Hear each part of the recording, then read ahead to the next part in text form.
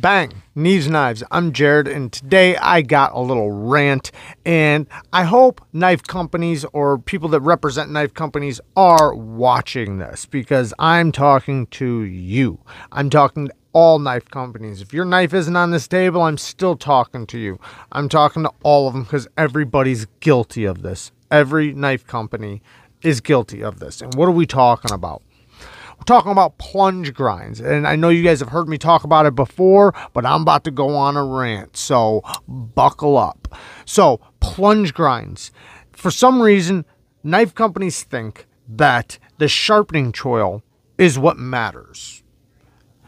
It doesn't. It's not about the sharpening choil. Yes, that's part of it, but you can add a sharpening choil and still mess up the choil because it's about the plunge grind. Now, when we get knives most of the time have a burnt edge. It's just the way it is. And you can watch cut tests that prove this over and over and over again, that factory edges are not as good as quality of a sharpened edge, at home, or either by a system or by a freehand, whatever. The point is that the belt finishes that sharpen our knives that we get from the factories, most of them, or a lot of them, have burnt edges.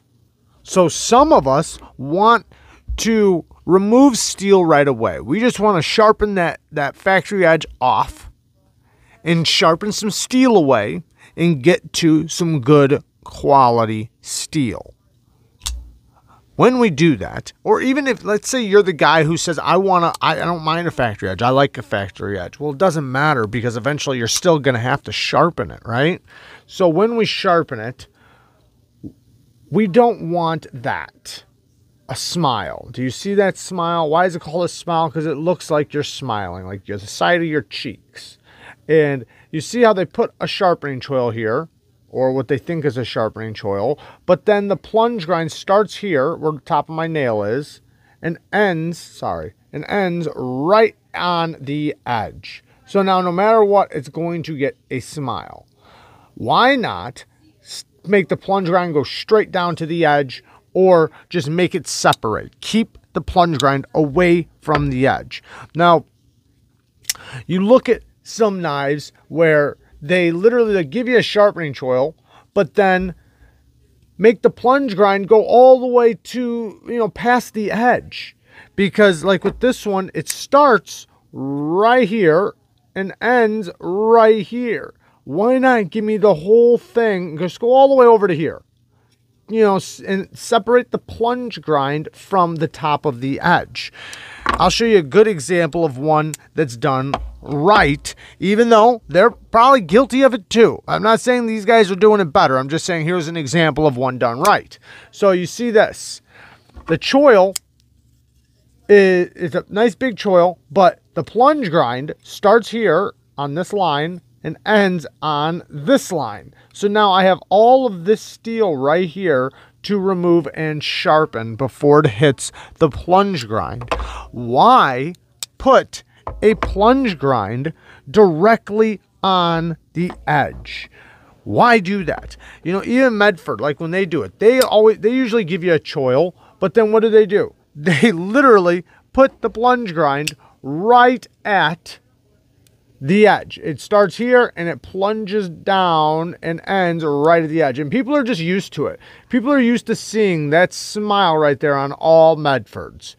Why? What? Maybe it's the way they do their hollow grinds, but why not make that plunge grind end back here where we can have enough room to remove steel from the edge and sharpen it multiple times before it looks like it's all beat up? Because that's what it winds up looking like. Either one, I got to put my own choil in, or two, it's going to look like I hit the plunge grind. Now, like with quiet carries, they give you a little, and this one's not too bad because I'm going to explain why. So this one, they give you a sharpening choil, right? The plunge grind is right next to the edge. It is. So they failed because the plunge grind is right there next to the edge. It literally lands. So now when I sharpen it again, it's had one edge put on it. When I sharpen it again, I'm going to start hitting this plunge grind right here.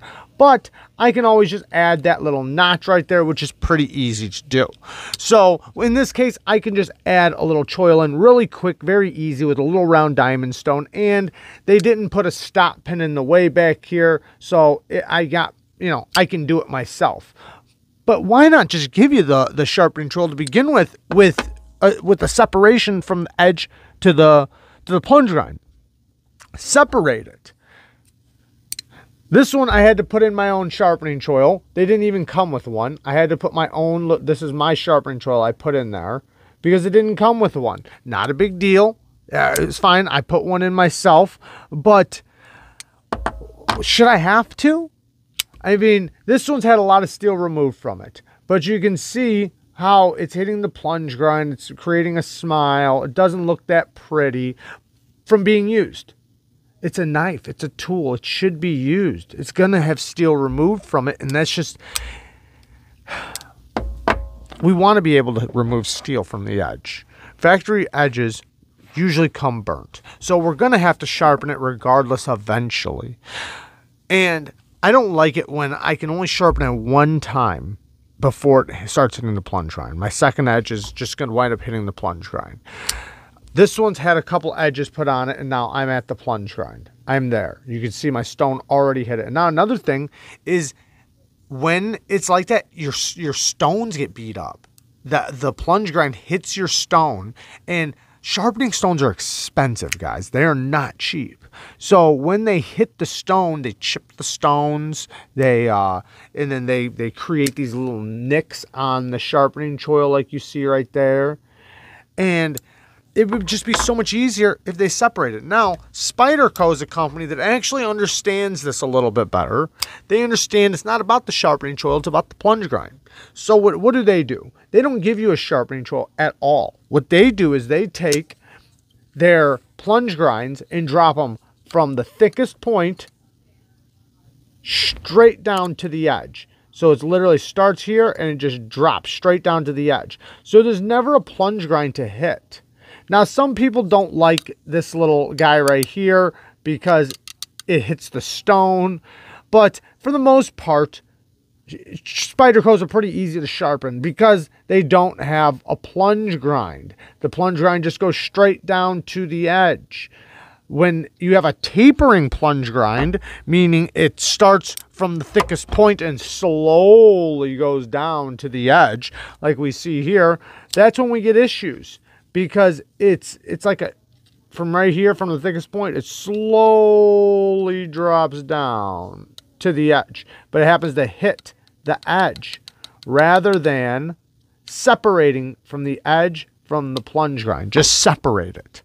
Make it to where I have life to sharpen off of my knife before it starts showing that I'm sharpening and sharpening and sharpening, because it makes it look ugly. It hits the stone, so it damages the stones, makes it look so ugly, makes me have to put my own sharpening choil in, which I'm not that worried about putting my own sharpening choil in.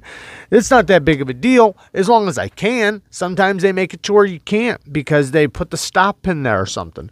But you're already grinding the knife. You're already adding a choil. You're already taking all these steps.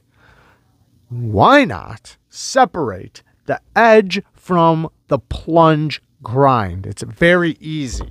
Separate this part right here, the very edge, the tip of the edge, this part right here, from this part.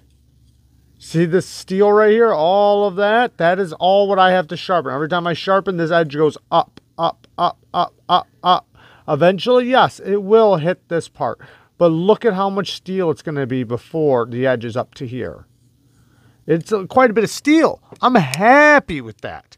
But I don't want it to be my first edge or second edge, because if it has a burnt edge, like this knife right here came with a burnt edge.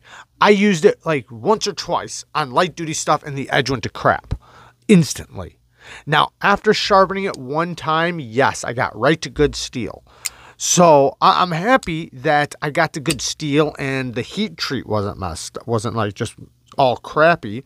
But I had to sharpen it right away. I had to. I didn't have a choice. So to do that, now I'm right there at the plunge grind. I'm already there. So now I'm going to have to add in my own sharpening tool, but they could have just did it from the factory and made my life a lot easier. It makes life easier for the end user, for the sharpener, for the life of the knife, for the way the knife looks, for the stones that the people, that we sharpen with. It just makes life so much easier. So that's my rant, guys. I hope some knife, knife companies or representative of knife companies actually watch this video and don't think I'm talking crap about any of these companies. Every single knife company I am talking to. It's not just because your knife ended up in this story that you're safe, good, or anything. It's all of you. It's all companies. Fix the damn plunge grinds. I love you guys. Thanks for watching. Peace.